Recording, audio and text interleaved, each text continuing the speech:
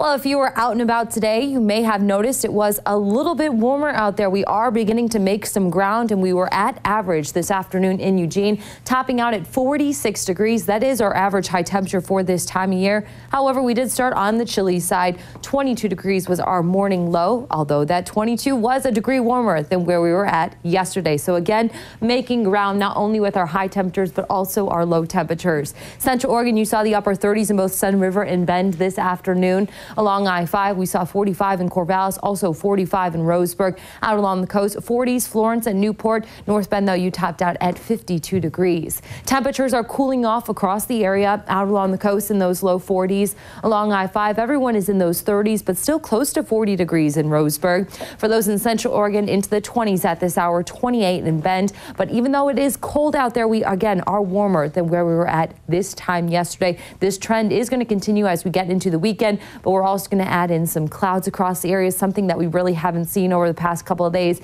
and also looking at some chances for some light showers. Currently, StormTracker 9 radar showing some clouds pushing into the area. It's all ahead of a weak front that we're watching just to our north, bringing some light rain showers into western Washington, snow showers to the mountains. This front does extend offshore, and we are going to watch it to bring us a few light showers, sprinkles, drizzle early in the morning. Nothing too impressive, though. As you can see, here's that front as we put things into motion overnight and into this morning. As it does approach the area, it does fizzle out for the most part. So again, just to mention, for the drizzle, sprinkles, light showers, mainly the northern half of the viewing area. So if you draw a line, Florence, Eugene to Bend north, that's the best chance to see some light showers. Otherwise, going to be dry. So for those in Douglas and Coos County, should be a nice morning. However, we are going to deal with that freezing fog again, like we saw this morning. As we get into the afternoon on Saturday, you can already see the next system. This is going to move into the area as we get into Sunday, and now it's tracking a little bit further to the south. So we are going to see some showers now into Douglas County and Coos County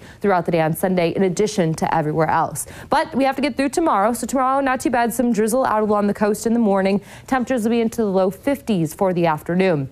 The Umpqua Basin, again, freezing fog in the morning, definitely creating some slick spots out there, but by the afternoon should have some more sunshine with those highs back into the 40s. The Cascades, 40s in the foothills, 30s over the passes. Also seeing the upper 30s into Central Oregon with partly sunny skies for tomorrow. And finally, for the Willamette Valley, looking at some patchy freezing fog out there in the morning, which can create some slick roadways and also slick stairs and porches. So be safe once you head out early tomorrow morning. We'll have more sunshine, though, the second half of the day. 7-day forecast along the coast. More showers moving in again on Sunday with a bit of a stronger system, bringing showers through Monday morning. We'll have a break from the rain for most of next week, keeping the clouds and keeping those warmer temperatures back into the mid-50s. The Umpqua Basin looking at rain showers moving in the second half of Sunday, continuing into Sunday night. We are dry, though, mainly from Monday through Wednesday. Temperatures rebounding back into the low 50s. Overnight lows even close to 40 degrees in the Umpqua Basin, something we really haven't seen this whole week. The Cascades, snow showers initially with this system Sunday into Sunday night, transitioning to rain showers.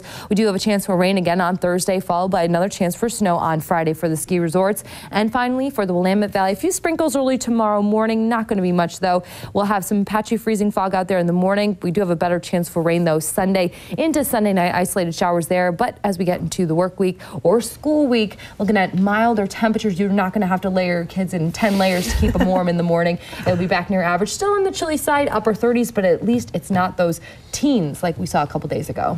It doesn't take long for those teens to just really grab you. So They bite. Yes. It's just so chilly. Yes. They hurt almost. Yes. All right, thanks, Marissa.